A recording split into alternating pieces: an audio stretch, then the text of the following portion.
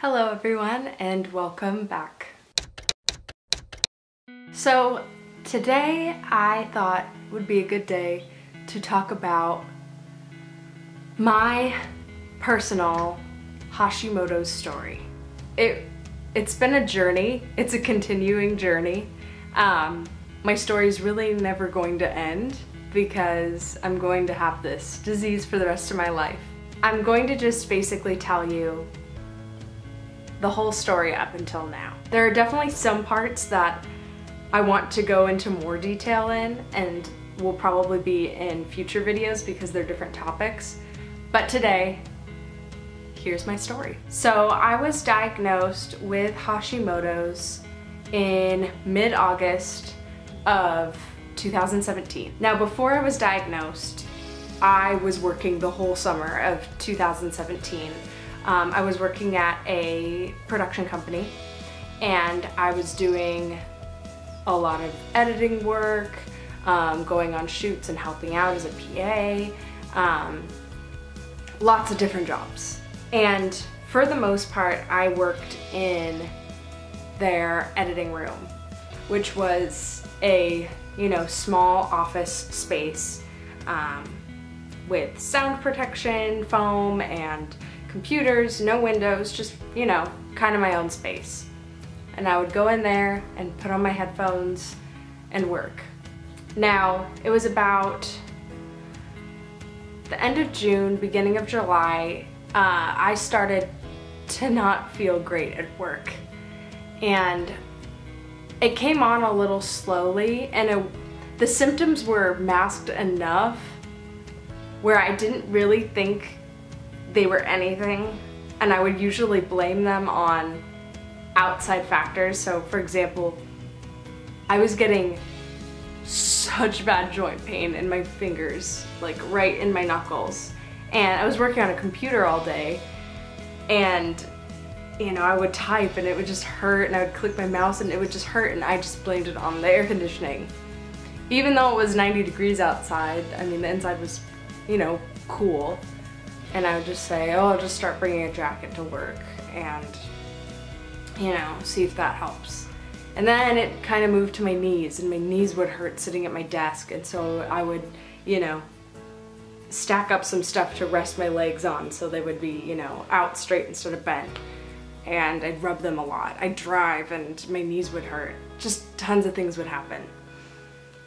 And I just thought it was from the cold, or I was sitting for too long. And then, I started getting headaches every single day, which was really unlike me. I'm not really someone who got a lot of headaches. And I would always say, oh, I didn't sleep well enough, I didn't drink enough water, which might have been contributing to it, but I mean, I wasn't doing anything differently than I was doing before. It just, all of a sudden, I was getting a headache every single day. And I would have to go home for lunch and take Excedrin or, ibuprofen every single day, which is insane and not good for me. And then probably the scariest thing that happened was I was getting all these weird cognitive issues. So I would start talking to someone, and halfway through my sentence I would forget what I was saying, and I just kind of need to play it off like, oh, I'm sleepy, I didn't sleep well enough, I'm not drinking enough water, something. But that's when I knew something was really wrong. I would feel just fuzzy the whole day, not myself at all. Just everything was kind of in a daze. I was just kind of going through the motions. Didn't really have a sense of humor. I just kind of felt like a zombie. It was really hard for me to get through my sentences. I felt like my tongue was swollen. I felt like I couldn't remember anything, and my memory was shot, which was really unlike me because I've always had a really sharp memory. And yeah, I just felt like I was getting lost in my own mind a little bit. So I decided to do the worst thing you could possibly do and Google my symptoms. So I went on WebMD's symptom tracker, which was very helpful, but the first thing that came up for when I put all my symptoms in was chemical exposure or mold exposure, inhalation of mold, that kind of deal. And I, you know, just thought, oh, okay, that makes sense. You know, the room I work in at work is, you know, doesn't have any windows, doesn't have great insulation. Maybe there's mold in there, you know.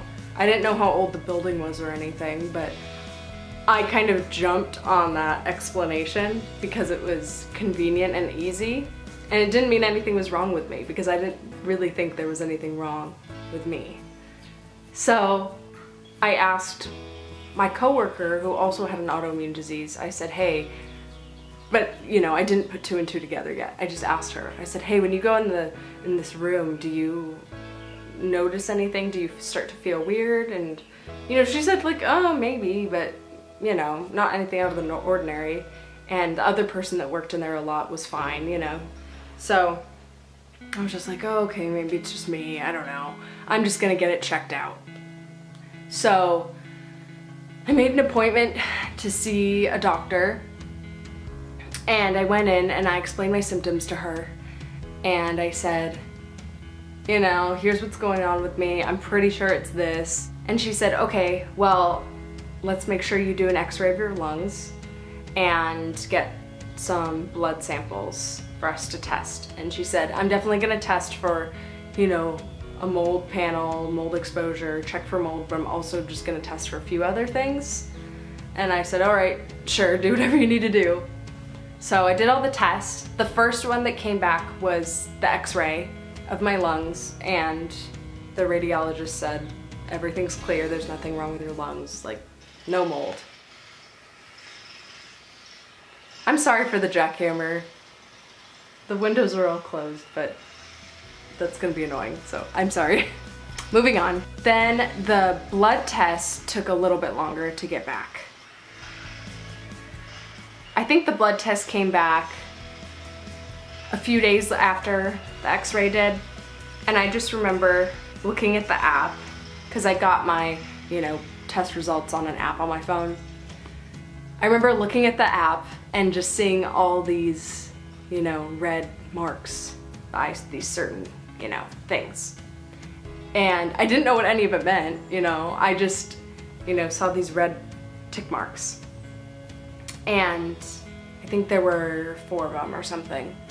And one of them was for antibodies, one of them was for TSH, one of them was for T3, and one of them was for T4. And I didn't know what any of that meant. And so I just kind of Googled like, what is T4? What is TSH? And it was like thyroid stimulating hormone. You know, T3 and T4 were 2 thyroid hormones, and T antibodies were thyroid antibodies. And you know, it didn't take that long to put it together and just Google, you know, T antibodies over 1400, what does that mean? And it said Hashimoto's thyroiditis. At that point, I really didn't want to self-diagnose myself again because it went so well last time, but I was pretty sure that I had Hashimoto's. I did my research in the meantime before going back to the doctor. I just Googled like, how do you cure it? How do you manage it? How do you know, what do you need to do? You know, I learned pretty quickly that you live with it for the rest of your life, but the symptoms can be managed, and you need to do a different diet. You need to eliminate some things from your diet, and you can take this synthetic thyroid hormone. That's pretty much all I knew going into the next doctor's appointment. I think the same day I got my lab results back, I immediately cut out gluten because I read that that's like poison for people with Hashimoto. So I'm like, all right, we're done. So I went back to my doctor, and she explained the disease to me, pretty much what I had already learned. And I asked her, I was like, okay, so what do I need to do as far as symptom management and getting better? She's like, well, you'll take this, you know, thyroid medication, this synthetic thyroid, and hopefully your thyroid levels will go back to normal.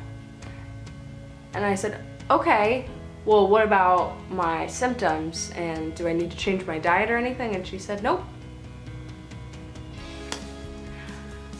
which I knew was incorrect. You know, I already figured that out, and I just went, okay. And she said, to be fair, I'm not an endocrinologist, and I would definitely go see one because they'll know more about it. And I said, all right, fine. So I went home, and my parents were super helpful and found me a holistic endocrinologist that lived near me, and I've been seeing her ever since. And I went into her office for my first appointment with her, and you know, one of the first things she said, she's like, okay, well, you cut out dairy, soy, and gluten, right? And I said, yes. And you know, that was a really good sign that she knew how to manage my disease, not just through medication, but through diet and lifestyle. And that was really important to me because I knew that just taking a pill wasn't gonna fix everything. It might help, you know, balance my hormones, but I was still living with an autoimmune disease that was going to give me a lot of pain, and my symptoms weren't going to go away just because my levels were back to normal. It would help, but you know. So I had to make a lot of changes to my diet. I was vegan at the time, which will be a whole other video of the journey of that. You know, I really had to change my diet, and I needed to accept the fact that my life was going to be different. It was really difficult going from the person I was pre-diagnosis, you know, going through that much change. And luckily, you know, I'm better now, but it is hard to go from being someone who's very energetic, very active, you know, doing high intensity interval training almost every day, just super active, really on it, super organized, very ambitious, just going from that person to just feeling like a zombie. And I had, you know, 2-week periods where I could not get out of bed because I was so fatigued and I was in so much pain, and thinking and having conversations were so difficult physically. Like, I could not get through it. And I still have my problems sometimes, you know. You guys will probably hear me stumble over my words or forget what I'm saying mid-sentence. It still happens, you know, because I'm not better yet. Luckily now, a lot has changed. I've made a lot of changes to my lifestyle and, you know, kind of come to terms with everything. And I'm starting to feel like my old self again. You know, it's slowly coming, and it might take years, but it's coming. And I think that's something that was really important to keep telling myself, because it's very easy to get in your own head. And I did it a lot. You know, on my bad days, I was like, this is how I'm going to be for the rest of my life. And I'm never gonna have friends again, and I'm never gonna be able to meet anyone new again, and that's fine. All my friends are gonna think, you know, I'm a jerk because of my mood swings and I'm treating them so poorly. I just got in my own head a lot. And the majority of the friends and family that I have are so understanding. Luckily, I was living with my best friends that were very understanding of my mood swings, my crying. It's kind of something I'm known for. Understanding that I couldn't go out all the time, but I still wanted to feel included. I know it sounds insane, but you know, yeah, I probably can't go to the bars tonight, but I just want to be asked, even though you know I'm gonna say no. You know, they got that, and that was really great to have. So, you know, I'm still a work in progress. I'm always gonna be a work in progress. But I feel so much better now. And there's still so much I have to say. I'm probably gonna make other videos on this topic. I have a lot of, you know, mini stories within this story about, you know, my diet and my friends and being a college student, managing this disease. So much happened. And another curveball got thrown when I got another diagnosis of something else too. So be ready for that. But thank you for listening to my story today. I really hope this helped you if you're someone who has Hashimoto's or another hormone disease or any autoimmune disease. You know how difficult the change is, and maybe you just got diagnosed and you're looking for guidance, and I really hope this helped you. Just one piece of advice that I want everyone to take away is doctors are brilliant, absolutely brilliant. I could never do it, but some doctors aren't always right with everything they're gonna tell you, you know? You have lived with your body your whole life. You know when something's wrong. You know when you have a reaction to something. You know when something isn't right. You need to trust yourself and, you know, get help from a doctor, of course. But in my case, if a doctor tells you you don't need to change your diet, maybe do your own research, look into holistic approaches, look into people that have had the disease and what they did to fix it. Don't just take everything at face value.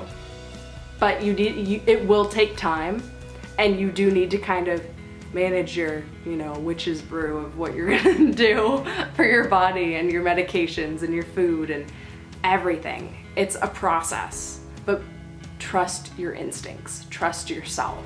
Listen to other people's stories, listen to what they did, listen to what helped them. You know, everyone is different. And the way that I, you know, managed my Hashimoto's could be very different from another person. Everyone's different. But I felt like it was important to say that before concluding today. So thank you so much for listening. If you liked this video, please make sure you give it a like down below. And if you haven't already, please subscribe. I'd really appreciate it. I hope you guys have a great day today, and I'll see you next time.